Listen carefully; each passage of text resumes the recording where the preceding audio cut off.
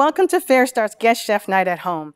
I'm Chef Natalie Evans, Program Development Manager at Fair Start and owner of Weeby Jam and Bakery.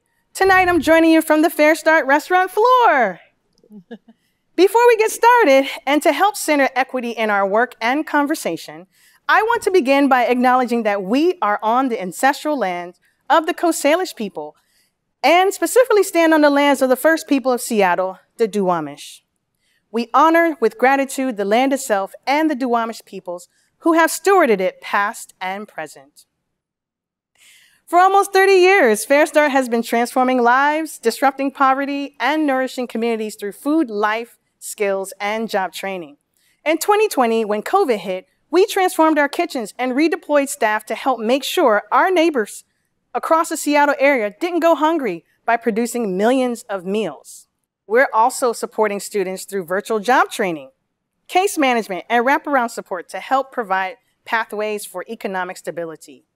The way we do our work might look a little different right now, but we know how important these programs are for sustaining and transforming lives.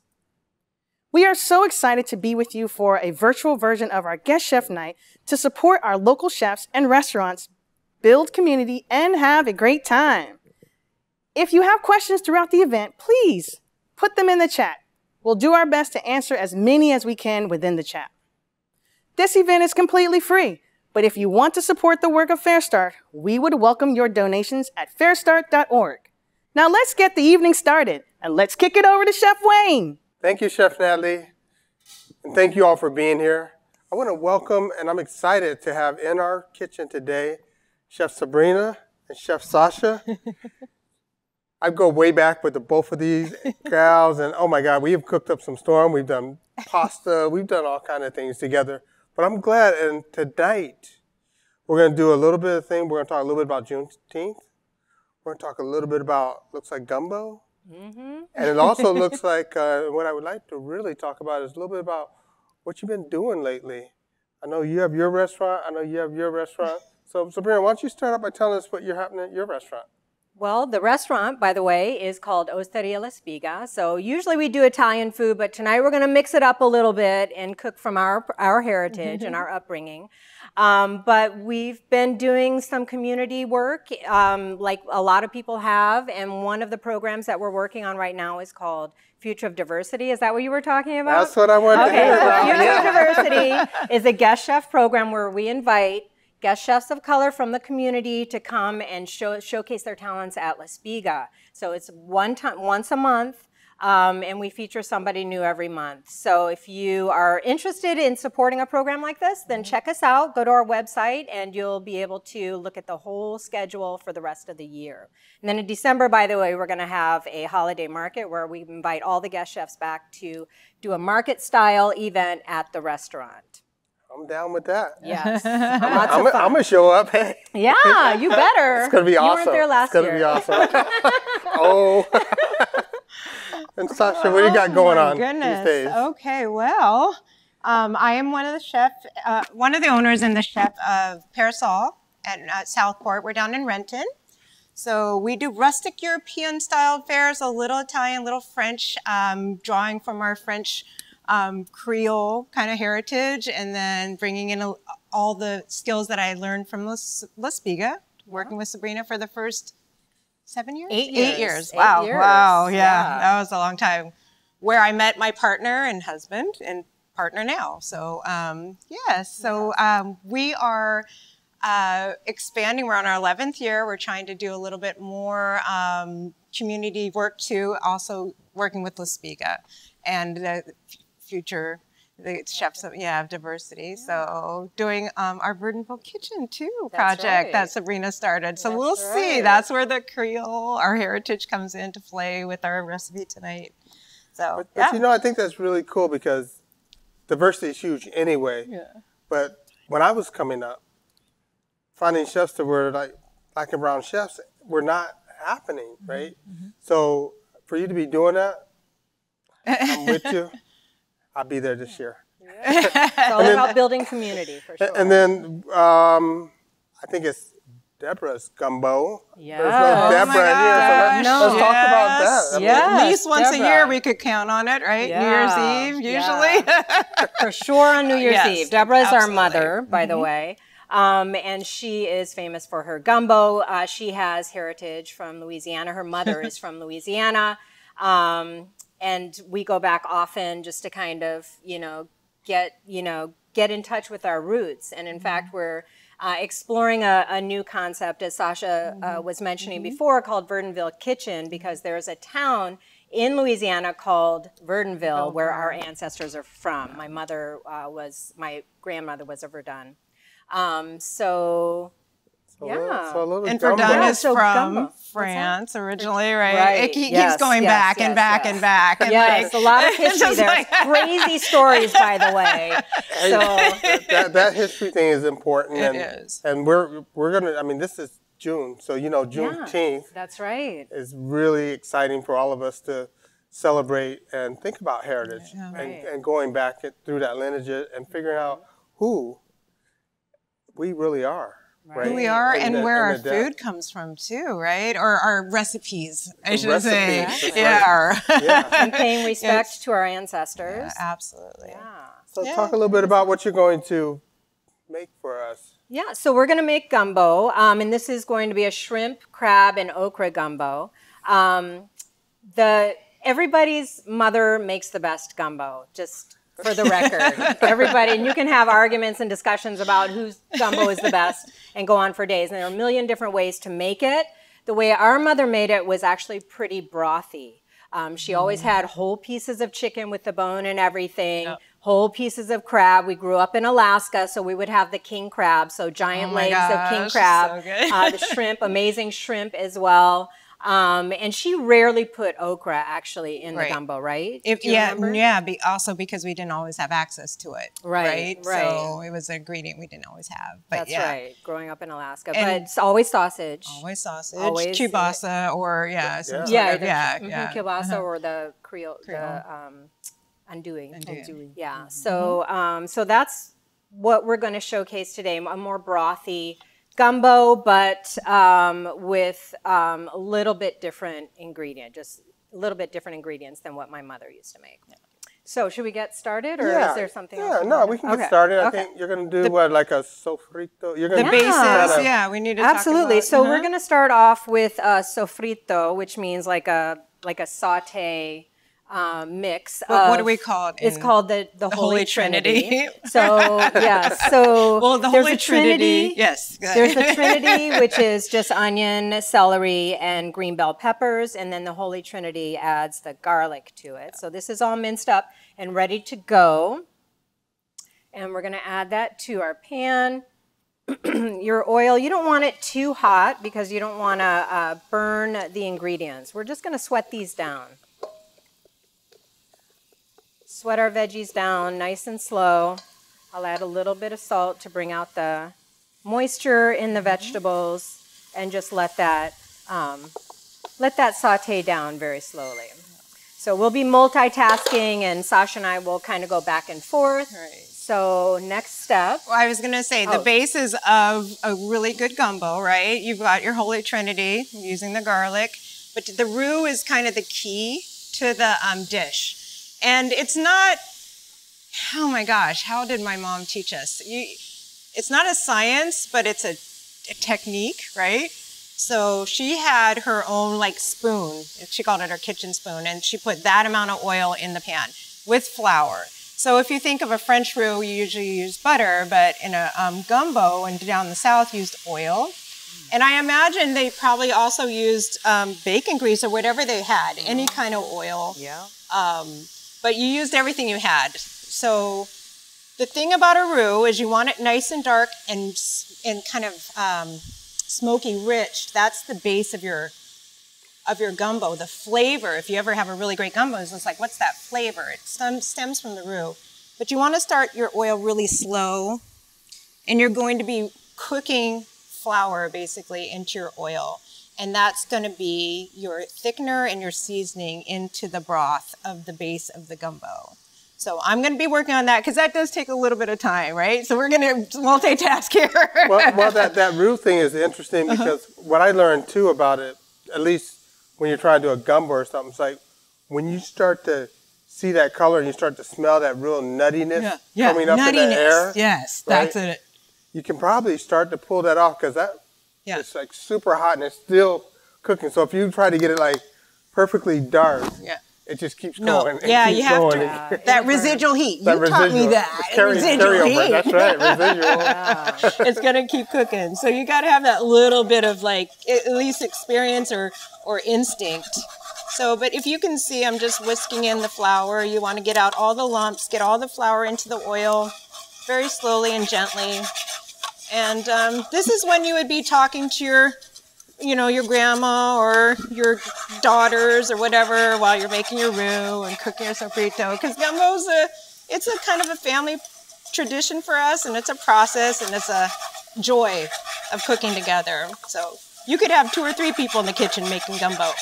In our family, at least. I'm sure, Sabrina, the folks would like to know. So you said Holy Trinity, and then there's also the mirepoix, right? Yeah. And the difference generally is no garlic, but carrots instead of green onions. Is that right? Yes. Yes. Onion, celery, and carrots. So a lot of times people hear, oh, do a mirepoix, and you're doing carrots. When they say Trinity, no carrots. No carrots. Green onions. Yeah, you don't need that. The color and the sweetness that a carrot would bring. Yeah. So this, offers a different flavor profile for sure. I can smell it coming up already. Yeah. Chef Sasha, Yes. I got a question for you. How long will it take to do the roux? So depending on your technique, so you want to do it low. You can kind of like heat it up a little bit higher and make sure you're whisking really constantly. Okay. Probably about 10 minutes. But you're just going to watch the color.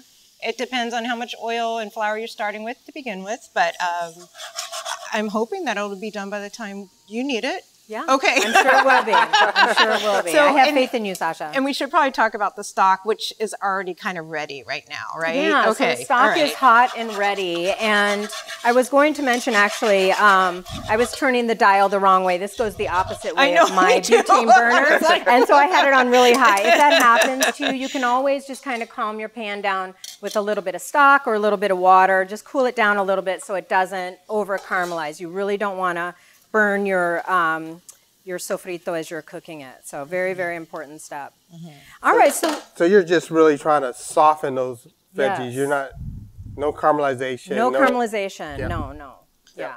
I mean, someone else might tell you different, but for me, no caramelization. Yeah, that depends on whose house you're at, right? Exactly, exactly. I'm gonna have you put that over there for me. I'm gonna go ahead and since we have a moment, I'm gonna get my crab together. So I have my crab, the cap has already been taken off. It's already been cleaned of the crab butter, but we can just go ahead and break that in half.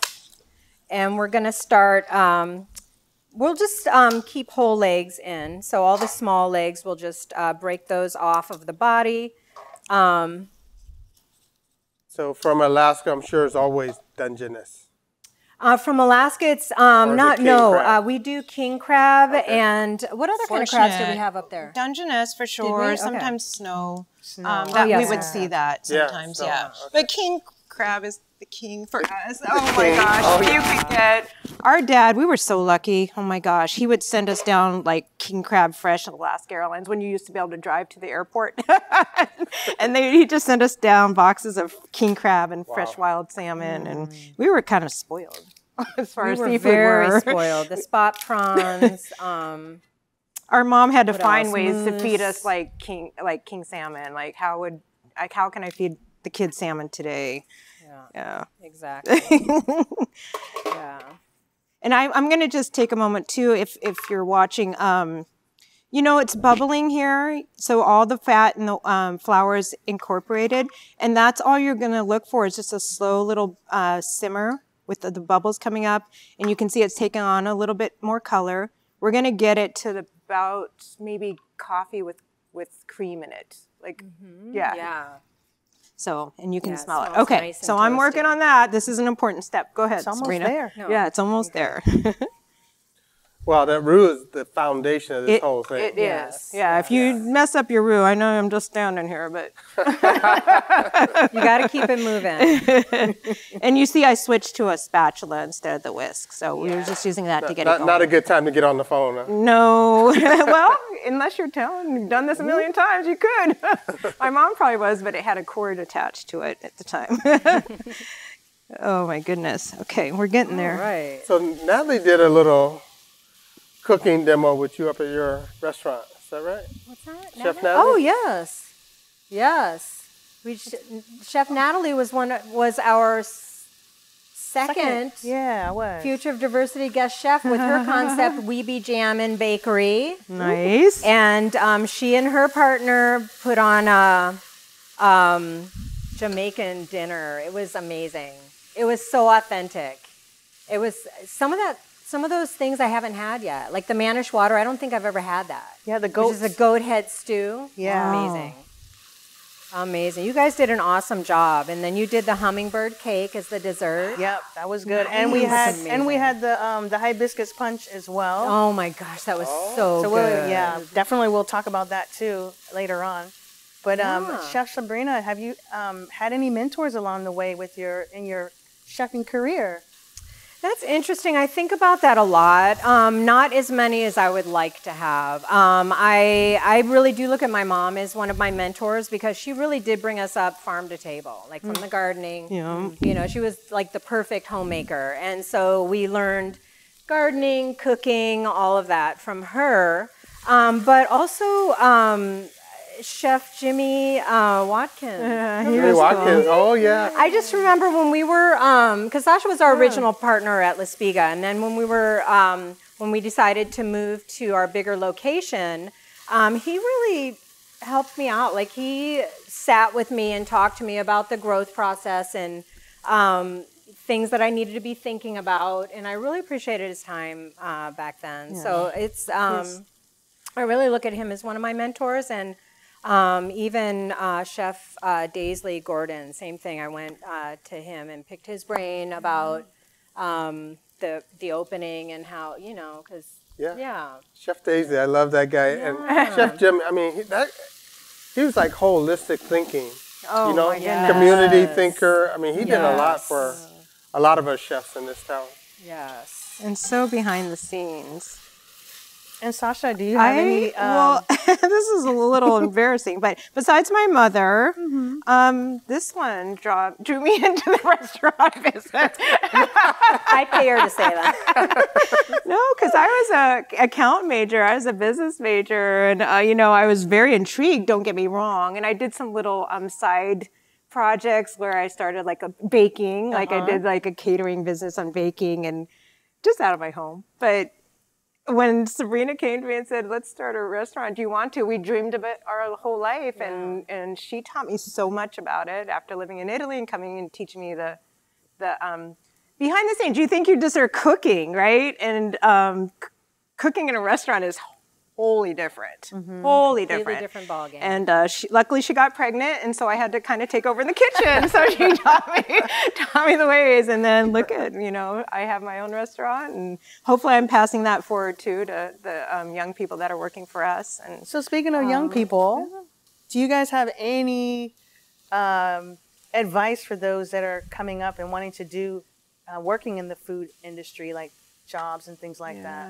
You guys have any advice for them? I'll go first because she's probably going to blow me out of the water. But I would say be really passionate about what this means to you because it's not easy work. It is hard work. You're the first one in. Yeah. You are the last one out. And I feel like, you know, the Food Network kind of makes it really glamorous. But it is an amazing profession to and passion to pursue. It really is. Otherwise, we wouldn't do it, right? Exactly. So fulfilling, making people happy. Oh my gosh! Feeding every people. day, and you're serving. Everybody needs to eat, right? Everyone needs to come to the table, and we talked about that. Like we need to make our tables special so that everybody's welcome. And, Well, I'm glad that you guys are on our table. Yeah, right?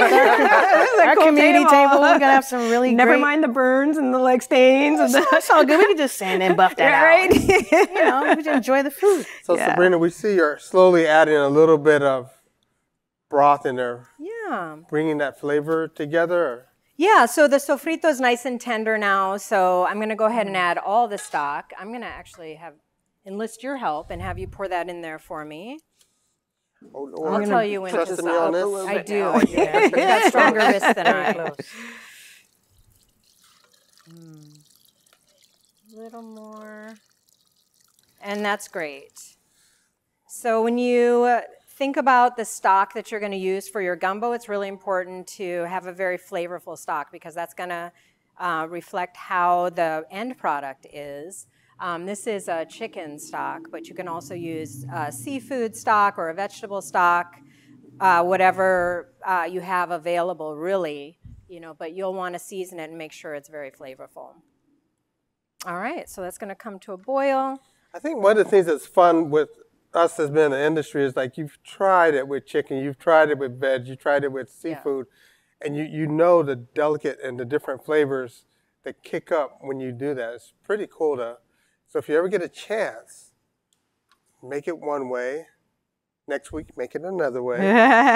It's like going from house to house on your street, basically, right? Yeah, The flavor components change a little bit. Exactly. If it didn't come out exactly the way you wanted it, you know what to change the next time. Sasha, are you I'm ready? going to interrupt. I know. I'm like, okay, the roux ready. So you can, I don't know if you can see this, but so now you can see it's almost like a paste, right?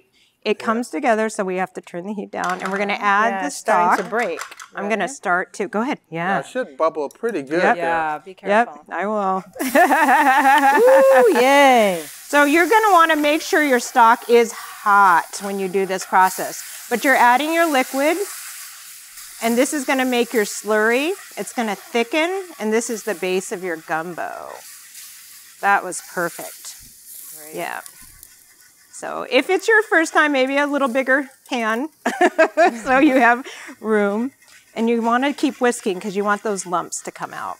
And you'll notice, you don't have to be polite at that point. You say, hey, I need the stock now. Yes. I wish I had smell-o-vision. It smells great. Oh my goodness. Yeah. And so we're adding just enough stock to loosen everything up, and then at some point we'll add that mixture back to the pot. This is called kind of a slurry is what we like to call it. And honestly, if it's your first time and you don't get it right, feel free to grab a strainer and strain those lumps out because I've done it many of times where I'm like, oh shoot, didn't catch it right. Or if you end up burning it, you can just throw it out and start over again. Yeah. It's not worth ruining your gumbo. It's not worth saving. Exactly. All right, you ready? Uh-huh. All right. There's a little hole right there that keeps falling. All right, here we go.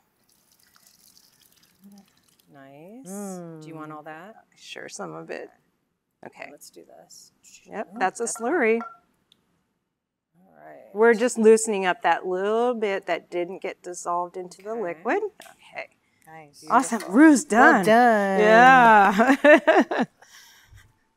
And now you just added another color component to that stock. Oh, yeah. That's so what makes sure. It also adds a very, very deep color. Yeah, that's perfect. I think that's one of the things that people need to understand is like, as you go through the stages, we smelled it differently. We watched the vegetables soften. We're watching the colors change as all that's like, I think that's, for me, that's what keeps me in the business. Everything's exciting all the time when you're cooking. It's like a giant science project. Giant science project. Okay, should I start? Yes, go ahead and start the okra. So oil, a little bit. What is that? What are you oil. pointing at? Oh, you want the oil? Okay. There you go. All right. Nice. So you talk about the okra. I'll cook it. Okay. So this is interesting. We didn't always have okra in the gumbo, but my mom would make okra from time to time. And one of the things that she always talked about was cooking out the mucilage. So as you know, okra is very slimy. And if you want to make it a little bit more palatable for your children, you're going to cook that off. And so she's always just kind of cooked that off, but you can also just put it directly in your gumbo if you prefer. If it's cooked, right? And that'll help. That mucilage helps to thicken it up as well. Yeah. So, but we're going to saute it because I also want to season the okra. Like I want it to be very flavorful so that it kind of stands out in your gumbo. So when you say cooking off the slime, might as well say, I can't. in this technique, it'll be more like kind of like drying it out a little bit. Yes. Okay. Yeah. Yeah, with the saute technique. Yeah. Nice. And it gives a little caramelization too. Yeah, so you have a little bite to it. A little bit. Yeah. All right. Just like when you cook any vegetable. And it'll hold that seasoning. Well, and you may think this is crazy, but that caramelization actually from the natural sugars kind of adds a little sweet to it. Yeah, it does. Pretty fun. Yeah. Oh yeah, it adds a different flavor profile for sure. So you guys want to talk about how it was for you guys like celebrating Juneteenth at home? That's interesting that you asked that because since I knew we were going to be on this program, I've been asking around because I only remember actually celebrating Juneteenth once in our childhood. And I spoke to Mom about that and she was just like, yeah, we, you know, they would, it was, you know, the black churches and the black organizations that would organize a picnic. And so we would go and have a picnic. But I mean, I remember doing it once. But she said that there was actually a really large community in Anchorage, Alaska, a large black community, because there were a lot of folks from the South that came up through Anchorage or through Alaska to work on the pipeline, and they just stayed and settled in Anchorage, I guess. So they really do it up in Anchorage as far as I know, but we didn't have a really, you know, we weren't steeped in the Juneteenth tradition. And as I ask around, you know, a lot of my friends from the north, you know, say, yeah, I knew what it was, but, you know, they weren't really, you know, it wasn't something that was like celebrated because not a lot of people really knew about it. Yeah, or taught. Yeah. It's an important piece of our American story that's missing. So I'm glad that we're able to celebrate now as a nation. It's because it's now a national holiday. Yeah. So that's amazing. Yeah, that's really exciting, and I do know that you're supposed to serve something red. That's why we wore red today. We're not serving anything red, but we wore red. And foods from the South, traditional foods from the South. Well, Chef Wayne, all about that barbecue. That barbecue, yeah. I tell you, that's when I first learned about it. I was probably already in my 30s and not celebrated Juneteenth and ended up doing a barbecue cook-off in Oakland, California. That's awesome. Nice. Is that where you grew up? I grew up all over. My dad was in the service, so it was like we were Kansas, Kentucky, Germany, back to Colorado, so and then settled in California. I did. Yeah. So, Okay. Yeah. And now you're in Seattle. Right.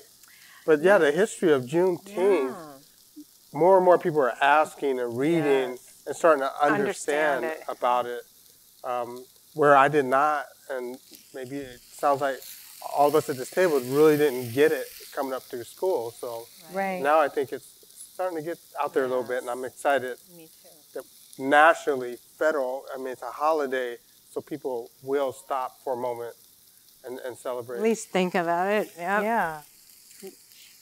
I'm going to point out, don't be afraid if you're cooking okra, that is the stuff you're probably trying to, I don't know if you can see it, the sticky, slimy stuff, cooking that off, which is delicious. Especially once you cook it off. Yes, sorry. One thing that I learned when I went to Closasket, there's a school that teaches sustainable cooking and practices. And we would go out foraging, right?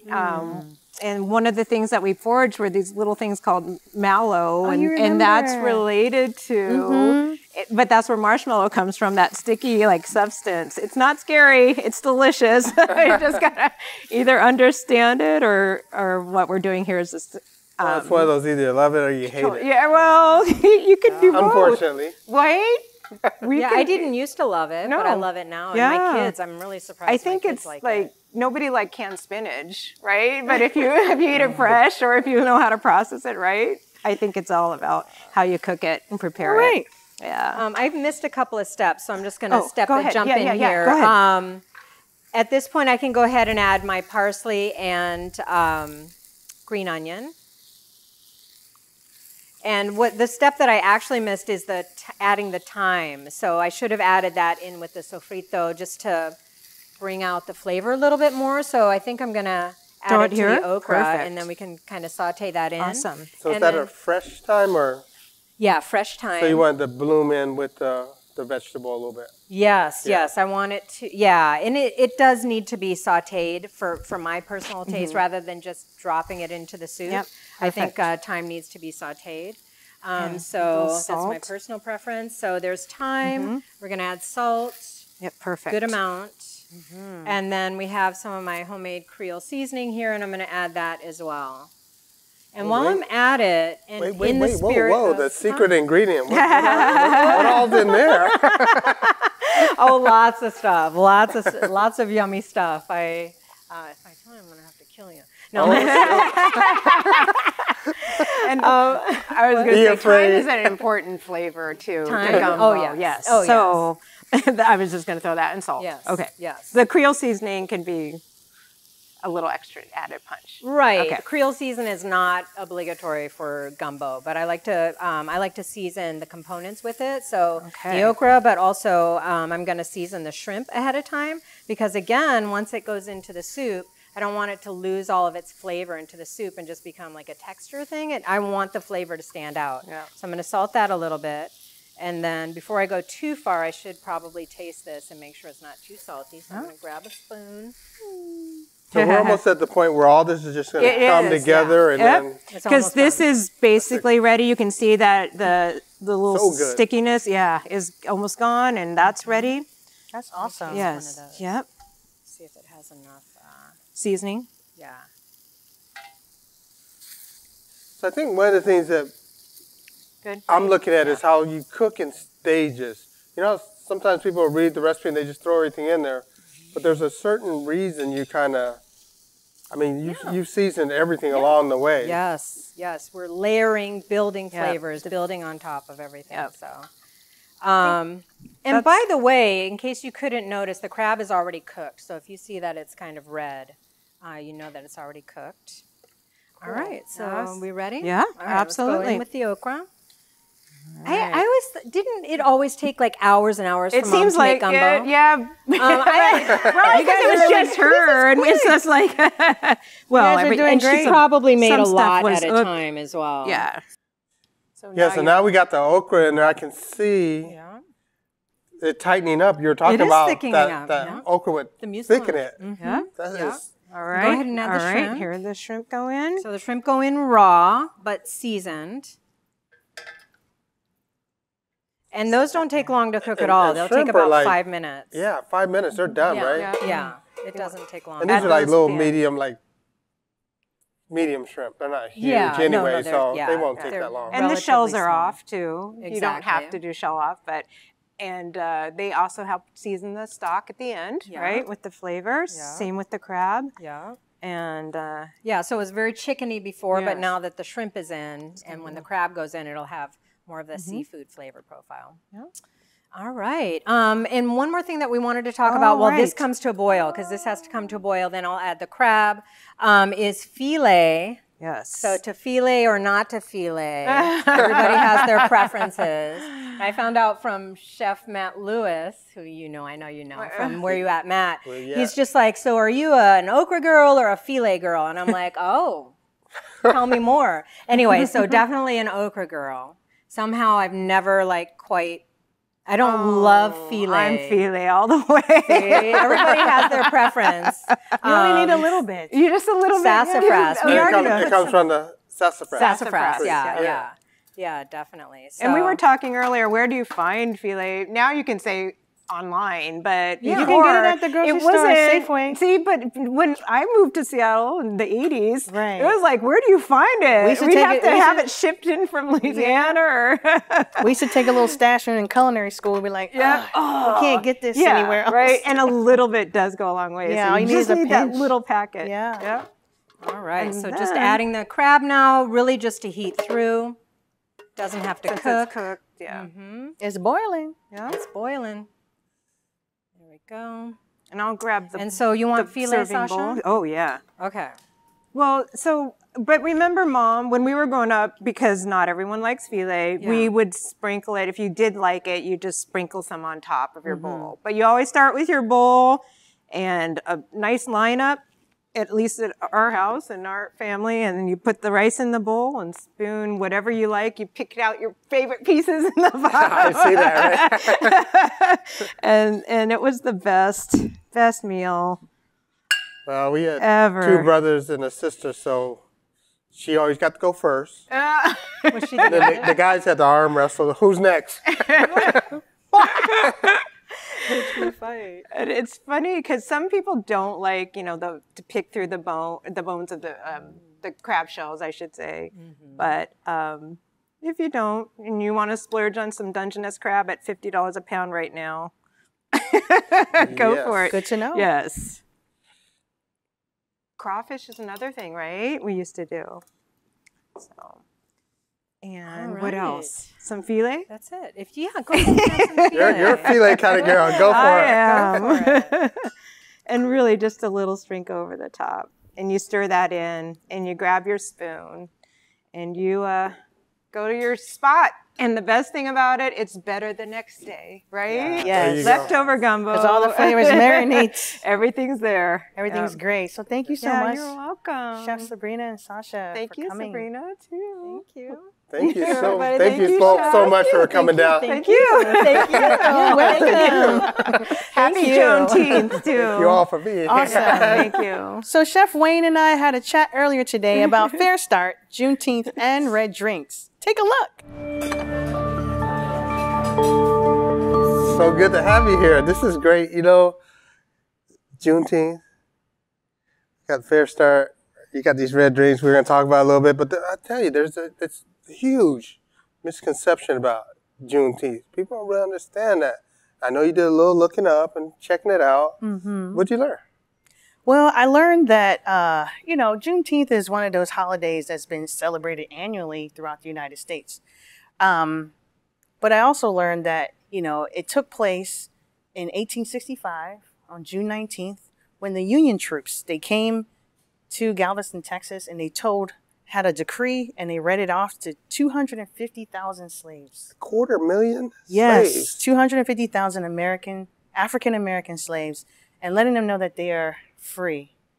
And it was just one of those things where, they didn't even get to know. They didn't know. And the reason why they didn't know is because their slave masters didn't tell them. And also, So they were still slaving 2 years after they were free. Yep, 2 years after the Emancipation Proclamation. Yep. And so, the Confederates didn't want them to know as well about their defeat. And so basically, this particular holiday, June 19th, is a symbol or just a moment, a time to remember this moment in time. This moment where these folks it was announced to them that they are free. Can you imagine the victory? Can you imagine the relief? Just everything roll off, kind of chill out for a minute, and then go. Probably didn't even believe it. Right. Probably didn't even believe it at first. Right.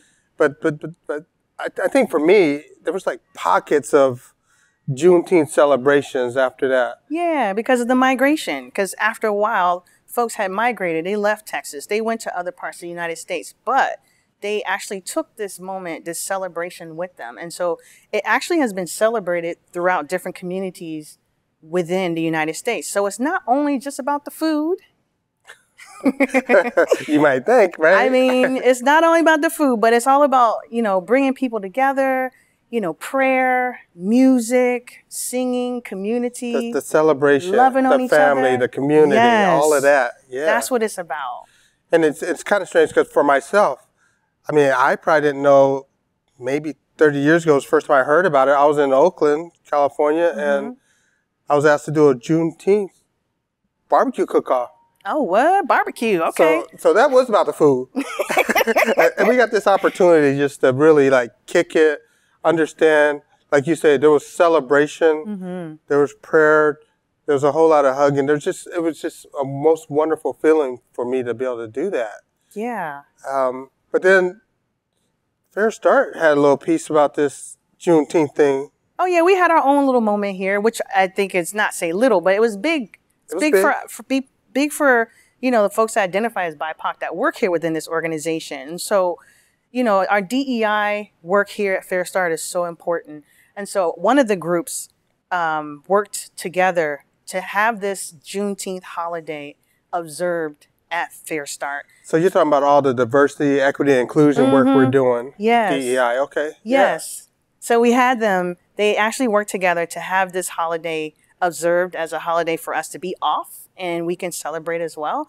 But then, you know, because I think we were a little ahead of the curve, because then after that, on June 17th, 2021, the United States, you know, President of the United States had actually signed this into a law as a federal holiday. So now we all get to enjoy the holiday, but then we also get it's a paid holiday now. Well, we've been with Fair Start for a while, you and I, and we are usually generally ahead of the curve. We're trying to do right by the community and you know, empowering people. And, you know, we always say people come here, they transform their lives through food, job and life skills and job placement, right? Right. So, yeah, it's incredible. And then this drink you brought, and this is red. I mean, yeah, you know, this red drink is actually, it's hibiscus. It is a plant or like a tea that was actually migrated with the West African slaves when they came. So this is something that came along with it. So it's kind of like dispersed out into the South and some parts of Mexico, maybe in South America as well. But this is a drink that my family is from the Caribbean. So we call it sorrel, but it's a hibiscus punch. And so inside of this punch, it's dried orange peel is like steeped into the drink. There's cloves that is steeped into here. There's cinnamon. And sometimes we put ginger as well, or we just do ginger alone. So I just kind of like, you know, spice it up a little bit and, you know, put a little Spiga, little mint on it. Sounds like depth of flavor going on. Yes. And so, but the main thing is that it's the color red. And the color red is just a representation and a memory, just a memorializing the blood that was shed. The bloodshed. The bloodshed during those times of slavery. And so not only is this a drink that not everybody had access to hibiscus. You know, in some communities they had Kool-Aid. Right? That's right. I mean, I was making Kool-Aid for my family, you know, and stirring it up. But then there's also the coconut nut. Well, the coconut nut, though, historian Adrian Miller writes about the coconut nut and how it came over from West Africa. That's okay. right. Yep.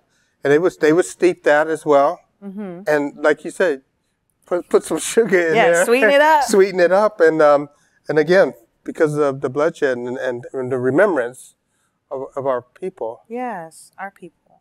Celebrating Juneteenth with you. Yes. Thank you so much. You're welcome. Cheers. Enjoy Juneteenth. Thank you, Chef Wayne, for chatting with me. Now we are excited to welcome Chef Joy Promise of Eagle's Nest Community Kitchens. Welcome, welcome. Thank you for inviting me. Thank you for coming out and playing, you know, in the kitchen. Here we go, right? Let's do it. So, you know, Natalie just mentioned, you know, from Eagle's Nest Community Kitchen. What's going on over there? Well, Eagle's Nest Community Kitchen is an organization, a nonprofit that I started to fight food insecurity and bring awareness to the need of hospitality and culinary arts and bring it together for people who are coming out of incarceration or just looking for a new job skill. Yeah, and well, I've kind of seen you in the garden. I've seen you with your hands in the dirt with some children. What's up with that? Well, we started right before the pandemic, almost before the pandemic, we started the farm. Like I said, that we're really big into fighting food insecurity. And one thing about it is to make sure that our communities are sustainable. So we went in and gathered a bunch of youth that were having some type of trauma, you know, a little trauma. But we just loved on them and let them know that, you know, weeds may grow in your garden, but we're able to pull them out. And so you can grow to your full potential and make sure that you get a fresh start and an opportunity to do what you would like to do in agriculture and farming. Yeah, and you know, we all know, we have to surround our youth with really good stuff. Yes. And learning something so invaluable Yes. Being able to grow your own food is amazing. Yes. We thank you on that. It's an honor. I love it because I love our youth, and we just have to empower them and give them a path. And this is our job at Eagles Nest Community Kitchen because a lot of our youth are dealing with mental trauma. And this is one way that they can get back to the earth, and no matter what was spoken over their life, no matter what someone said that they are not, we're proving that they are somebody. And that's my job, to push them all the way through the dirt. They are somebody. Yeah. Yeah. Thank you for that. And we in the kitchen, and we got a fryer up in here. We got some, looks like what you got over there, some catfish. What you got going on today, man? Well, we're gonna be cooking some Louisiana fried catfish with my own Cajun tartar sauce. And we're going to go through some steps which will be easy to prepare at home. And I think I broke it down. We broke it down easy we can go step by step and make you feel comfortable about creating such an awesome meal. All right, where are we going to start? Well, we're going to start here with the catfish. I cut up my strips like this, and I'm going to add some mustard. I'm going to add a little bit of hot sauce, depending on your taste. A little bit of... Is that Louisiana? That's Louisiana. Okay. That's Louisiana. Okay. That's not Kansas City hot sauce. Nothing bad against Kansas City. Okay, and then we're going to add a little lemon pepper in here. And this is what I'm making it a little wet. So when I put it in the cornmeal mixture, which I'll describe later, is what I made from scratch, my own fry mix. So I'm going to mix it up a little bit. So no eggs, nothing. No this eggs. Is good. This is how they do it in the South. Mm-hmm. This is how we do it in the South with the mustard and lemon pepper, and like I said, it's to your discretion. That's a lot of bit of hot sauce. Oh, I'm looking at it. We like it excited hot. about that hot sauce. Yeah, gotta get it wet. We like it hot, so you're gonna add the rest of your little lemon pepper, and then the catfish. You bought it the whole fillet, and then you just cut it and stripped yourself. Correct. Now some people like whole catfish. So a lot of people like whole fat catfish, but where we're at, we can't find that. So we're gonna go with this, and it should look like this. Your catfish should look like this before you put it in the fry mix. And the fry mix is 1 cup of cornmeal, 1 cup of flour. So you want to do 1 and 1. So what I'm gonna do, since it's nice and wet, I like the way it feels. It's nice and wet. So I get me a good handful like that.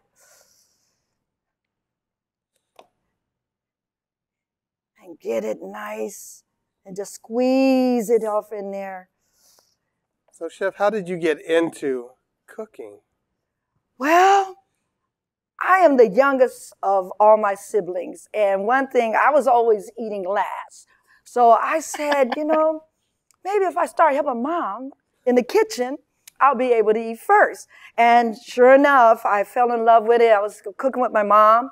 And I started to develop a palate for culinary and cooking. So I've been doing this for over 50 some odd years. Hey. I'm telling my secret. No judging. So this is about right. And you want to shake off all the excess because you don't want that to sit in your grease. So you're going to make sure your fryer is at least 360 or 365. So we're going to and you want to hear that chisel. There it is. Yeah. And you don't want to drop your catfish. You want to lay your catfish. You just want to lay it off in there. Yeah, you don't want to be splattering that oil all over. You got to clean it up if you do, right? You got to clean it up, and it could cause an injury. So we work safe and we work smart. So we're going to just drop it in there. And then while that is cooking, I'm going to take these gloves off right here. And then I'm going to work on my tartar sauce. Tartar sauce is very easy to make. So you want to get you some sweet pickle relish, some green onions and some diced onions, and you want to puree it all together. It's kind of liquidy. You want to get kind of like that. Your mayonnaise. So wait a minute. What's in this? Is The secret. relish? This is a secret. I'm gonna have to take you out if I tell you, but Oh, I'm I'll not tell ready you to take it now. out a second time today. This is sweet pickle relish, diced onions, and chopped green onions, and you puree them all together. So you're gonna get a consistency something like this. So you're So I guess proportions is out of the question here. yes. And Chef, where'd you learn this from? Like a mentor? I did. I learned it from, well, probably early '81. It was a chef, Ron Saunier at Baton Rouge Country Club. And he taught me how to make this. And I'm like, oh, tartar sauce. I'm like, I wasn't into tartar sauce. I didn't like tartar sauce. But once I tasted his tartar sauce and he showed me how to make it, it changed the game. So we're going to take this. I'm going to clean this off with Game this. changer.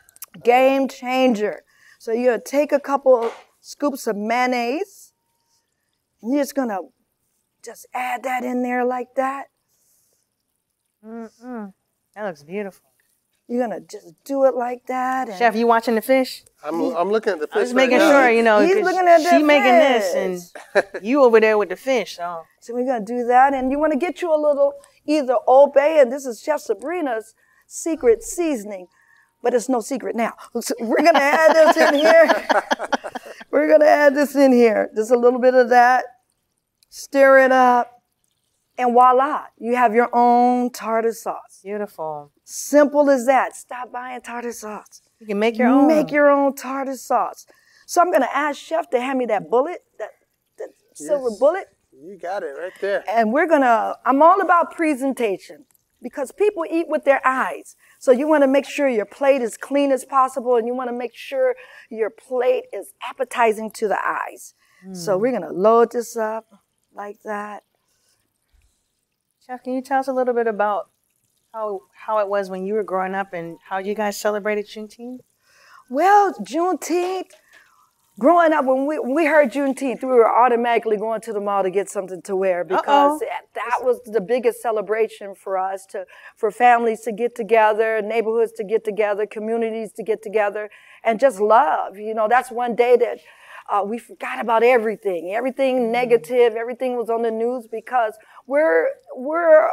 that's the time that we celebrated our ancestors and everything that they overcame. And it's a big day. It's a big day, and I'm glad that it's a lot of light and a lot of awareness is coming to about Juneteenth because it is part of our culture and it is part of our history. And it's important that we share and let other communities know how important it is to communities. And it's the history that needs to be told. It needs to be told. Hidden for so long. Yes.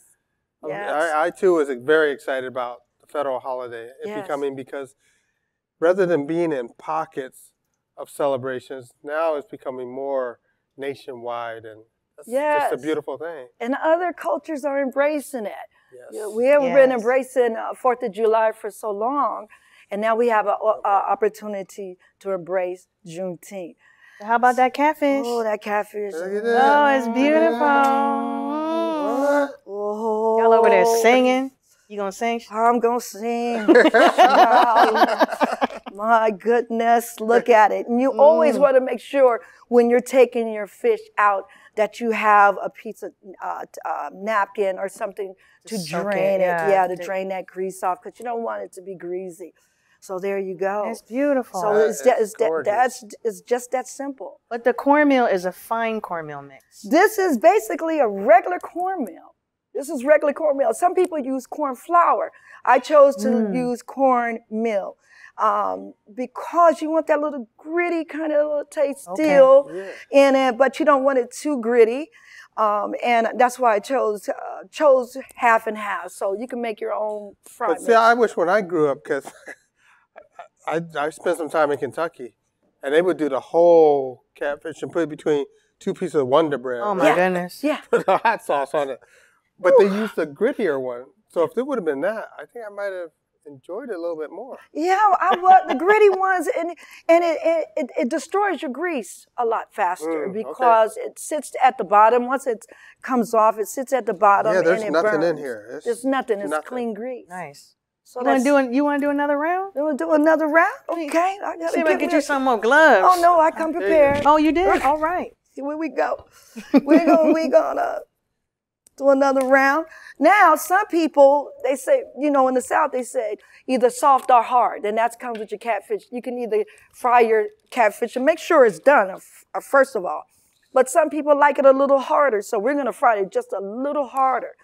Yeah, I like mine hard, so that way, it's not as juicy. I like mine a little crisp on it. You like that little crunchy crunch? Yeah. Okay, so here we go. We're going to take this here.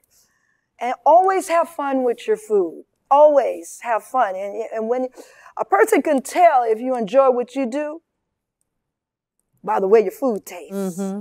Hey, you putting the love in there, right? You putting that love. Put the love in the food. I got the love for the catfish.